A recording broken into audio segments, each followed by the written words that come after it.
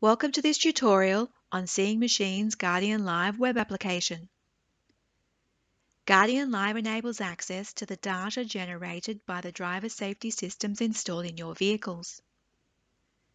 This tutorial gives an overview of its key functions.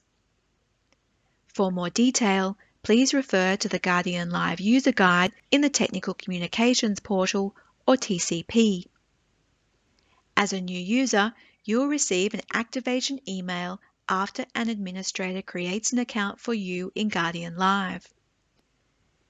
If your role requires you to log into Guardian Live, you'll receive a second email requesting you set a password. You access Guardian Live by navigating to the Guardian Live web address in your browser. Log in using your email address and the password you created. If you forget your password, you can reset it from the login page. A reset password email will be sent to the email address associated with your account. For security purposes, the system will prompt you to reset your password every 3 months. Guardian Live contains sensitive information. Access to it is controlled for data privacy. What you see when you log in will depend on your level of access. Access levels are controlled by allocating a scope and grants to each user. Your scope controls the breadth of information you can see in Guardian Live. Possible scopes include fleet and account. A fleet is one or more Guardian systems installed in vehicles grouped together. They operate from a single geographic location and time zone. An account consists of one or more fleets. They operate across different geographic locations and time zones. Most users are allocated the scope of fleet. They have permission to view information for that fleet. Users with the scope of account have permission to view information on all fleets allocated to that account. Your grant controls the details of what you can see and what you can do in Guardian Live. Possible grants are Associate, Technician, Standard, Elevated, and Administrator. Most users are allocated a Standard grant.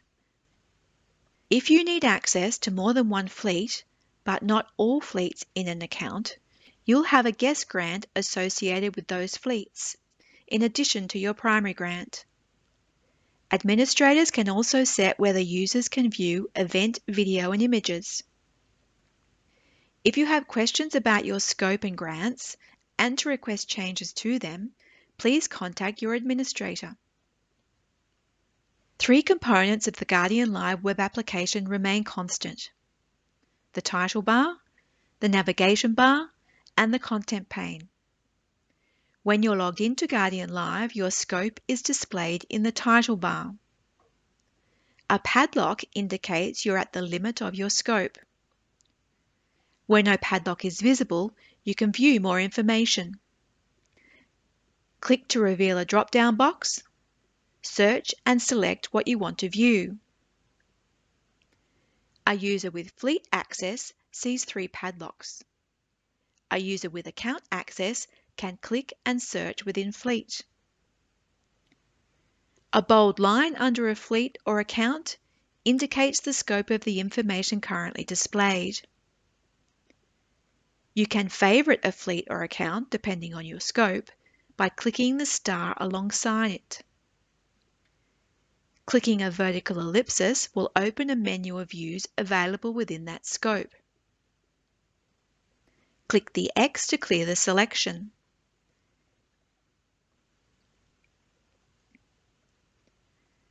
The navigation bar enables quick access to information you are permitted to view. It also contains a global search function. Fleets and accounts that you have favorited will be visible here.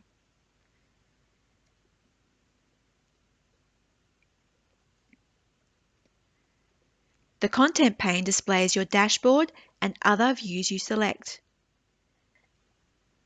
You can maximize the display by minimizing the navigation bar and toggling simplified. Click on your profile at the base of the navigation bar to edit your name, phone number, time zone, language, and measurement preferences. Items in bold can be changed. You can also change your password and add a profile picture. You can view your grants and your subscriptions to email reports and fatigue intervention plan phone calls. If you have access to more than one fleet, you can switch roles here. Your dashboard is the first page you see when you log into Guardian Live. It displays your local date and time based on your profile settings. You can change the time zone here to match the accounts and fleets you view. It won't affect your profile settings. This dashboard tile displays a count of assets that you have permission to view. Most users will see the number of vehicles and Guardian systems allocated to their fleet. You may see more assets depending on your scope and grants. You can click on a tile to navigate to a list of the assets.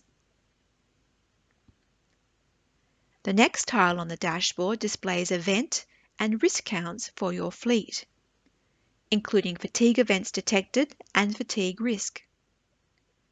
Hovering over each value displays more information about it.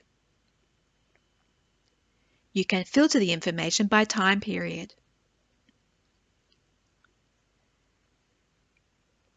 The fatigue risk chart shows the fatigue risk for vehicles you are permitted to view. Expand it by clicking the arrow. A vehicle's fatigue risk is elevated if one confirmed fatigue event is detected in the shift. A vehicle's fatigue risk is critical if more than one confirmed fatigue event is detected in the shift. If events are yet to be classified by a Guardian Centre analyst, a red circle is displayed on the Vehicle tab. You can click a Vehicle tab to view recent events for that vehicle.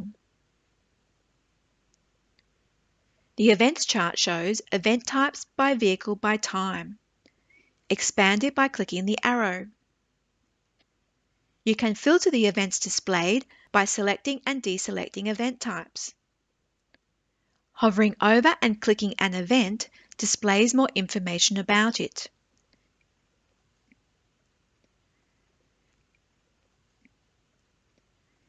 Use the vertical ellipses to change the time period.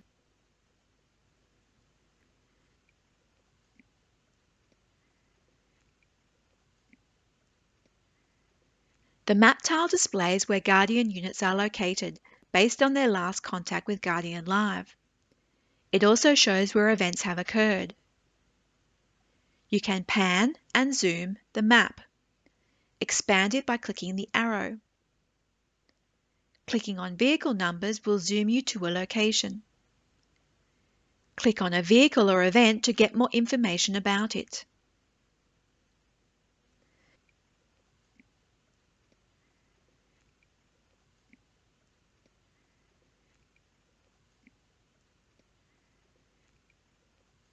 Back at the dashboard, there's a summary of the contact states of vehicles.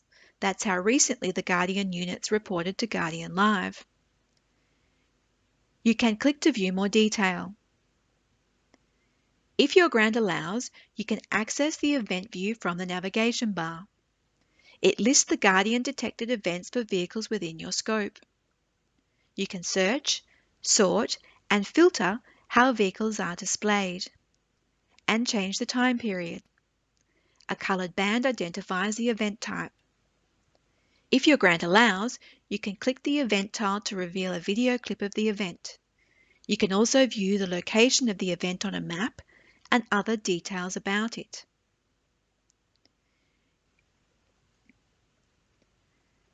You can access the Vehicles view from the navigation bar. It displays the operational and contact states of vehicles within your scope. You can search, sort, and filter how vehicles are displayed. Click the Vehicle tile to reveal a map that shows the location of events and heartbeat data. Hover over them for more information, or toggle the timeline off to scroll through them. You access the Guardian Units view from the navigation bar. It lists the installed units within your scope by serial number. You can search, sort, and filter how information is displayed. Information includes the date a unit was registered in Guardian Live and its unique identifier, which can be quoted when requesting support.